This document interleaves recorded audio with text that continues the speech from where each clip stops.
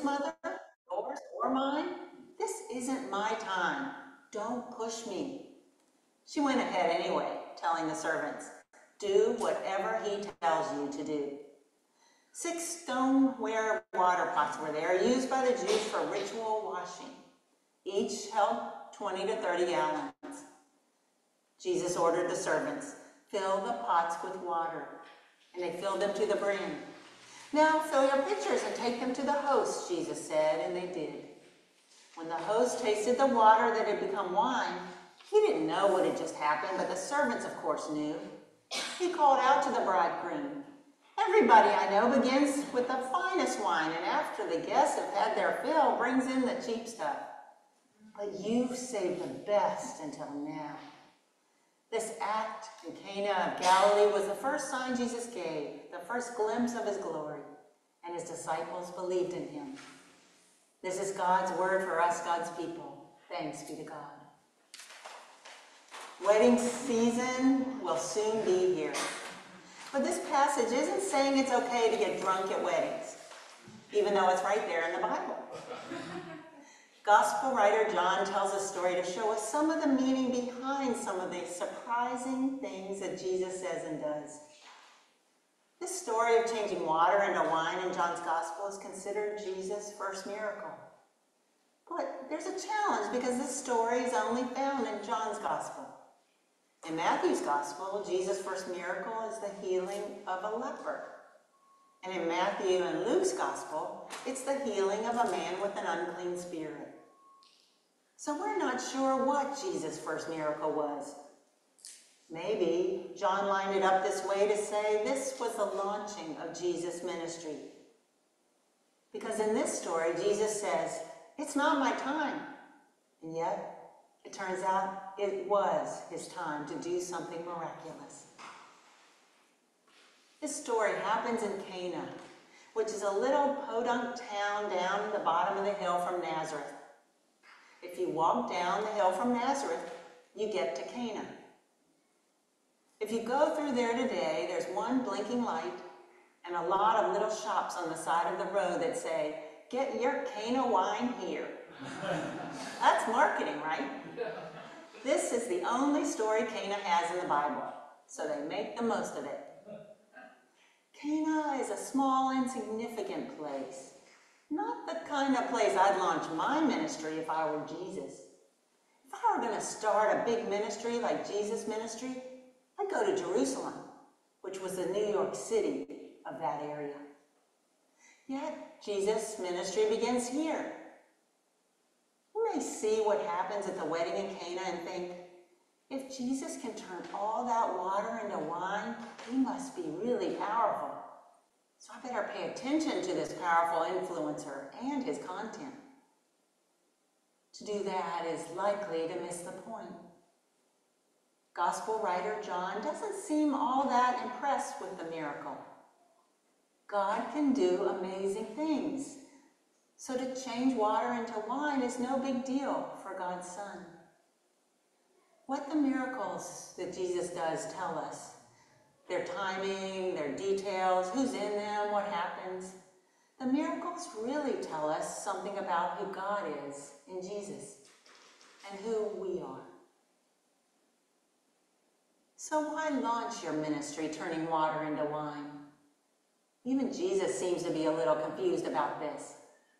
When Mary says, they're just about out of wine, Jesus says, is that any of our business, Mother? Yours or mine?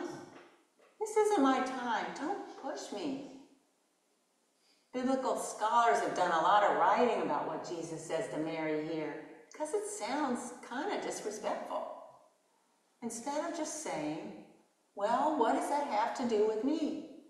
Jesus basically says, chill, woman. It sounds like he's annoyed with his mom. Are we missing something in the translation? It's hard to imagine Jesus being disrespectful to his mother. Let's think about this for a minute. Mary's driving this train, and this isn't her first rodeo with God. This woman has conversed with angels. Remember her visit from Gabriel? She was shamed because she became pregnant with Jesus before she was married. This is a woman who gave birth to a Messiah in a barn. A woman who went into exile when her son's life was threatened. Remember that story? Herod wanted to make sure that there were no kings competing with him.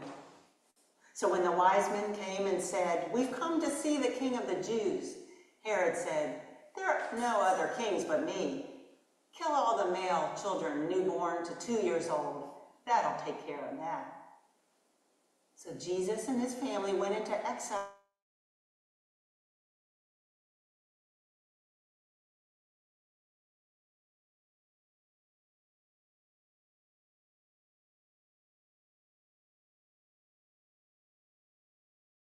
Mary's got cred. So if she says it's time to start your ministry, you might want to pay attention to her. But that day, Jesus told his mother, "This isn't my time." Instead of arguing with him, Mary turned to the servants and said, "Do whatever he tells you." Jesus is standing there with his disciples going, "I just told her I'm not doing anything." Mary goes right over his head. She turns to the wedding workers and says, "Just do what he tells you to do." And Jesus does what any good son does. He does what his mother tells him. He turns to the servants and says, "Fill the jars with water and take it to the chief steward." Those water jars are for purification, for Jewish ritual.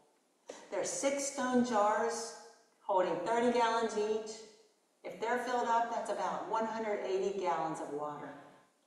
That's no small task for the servants to go get that much water from the well and bring it back to the jars. So you know the servants were walking back and forth to the well, talking to each other. He knows they're out of wine, not water, right? This is weird. We might be wondering, why would Jesus fill up those water pots with water? If you can do the miracle, why not just skip the water and put wine right into the pots? You don't really need all that water, do you? Or is there a message to the miracle? Jesus fills the 180 gallons for whatever reason, and my clergy colleague, Dr. Steve Eason, said, here's where the miracle might just be more than the miracle. Everyday water is turned into extraordinary wine. What is that saying about who Jesus is and who he'll be in his ministry? And why God came to us in Christ? What about this? What if our lives are those empty pots? Don't you know people for whom the wine is run out? It happens in marriages. It happens for young people. It happens for older people. It happens for folks in between.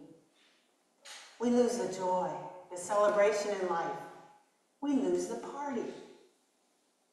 Maybe this story's not about wine after all. Maybe it's about you and me and the world we live in today. What if God came in Christ to bring all of humanity abundant life, the very best wine? Maybe Mary's saying, this is where you started, Jesus, here in Podunk, Cana. Not in New York City, not in Times Square, not with a big old splash. Because one Pentecost Sunday, a preacher in Sacramento, California is going to take this story and tell it. Why? Because this story's about us. I've had the wine run out, and I'm guessing that you have too. And when it happens, you have to keep on going. So what you do is substitute the wine with other stuff. And you just put stuff in your jar hoping that you'll get through it. All the while knowing it's not the real thing, it's fake. And Mary's saying, Jesus, this happens to people all the time. This isn't about the wedding. They don't even mention the bride's name or her family who didn't buy enough for the party. No, this story is bigger than the historical event of a wedding. Jesus takes what is ordinary, which is me and you, and changes it to something extraordinary by filling it with his Spirit. Mary seemed to know this before Jesus. Mary gets it. She knows this is precisely the kind of miracle that will define who Jesus is in a world in which the wine often runs out. Jesus is the Messiah who replenishes life. You keep the party going, Jesus, she tells him. You restore joy and life in us. And when, a few years later, after the wine had run out for him, and his time was up, Jesus poured out his life for us. And after 3 days, God raised him from the dead. And Jesus spent 40 days meeting with people and teaching them about God and reminding them where to get a refill when the wine ran out in their lives. Pentecost is the birthday of the church.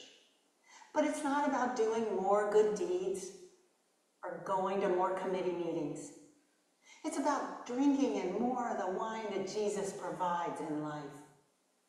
We don't have to just do it. We receive it. But for people like us, sometimes receiving is hard because we're doomed.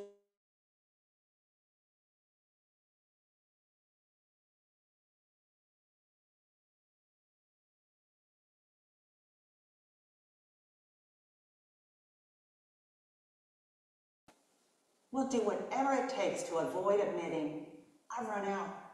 There's nothing left in the tank or the water jar. It's hard for us to admit that we're running on fumes, that we need something. But God's ready to give it. With God's gift of the Holy Spirit, we don't earn it. We don't achieve it. We just drink it in. We breathe it in. It's a gift. I wonder if the church has gotten too sober. Not 12 steps sober, but spiritually. Are we pretty dried up? The world can look at us and see a rather serious group that seems to be all about buildings and meetings, about rules and regs. When Jesus started his ministry with a glass of wine and a party. Have we turned a relationship with God into a religion with rules?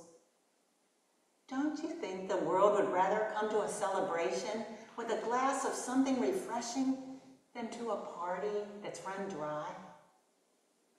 Oh, I think Mary knew that a long time before we did. And that's why she was waiting and praying in that upper room 10 days after Jesus went back to God. When Jesus sent the Spirit, and everyone ran outside yakking about how great God was. And folks in the crowd outside thought they were just being rowdy, that they were drunk at 9 o'clock in the morning.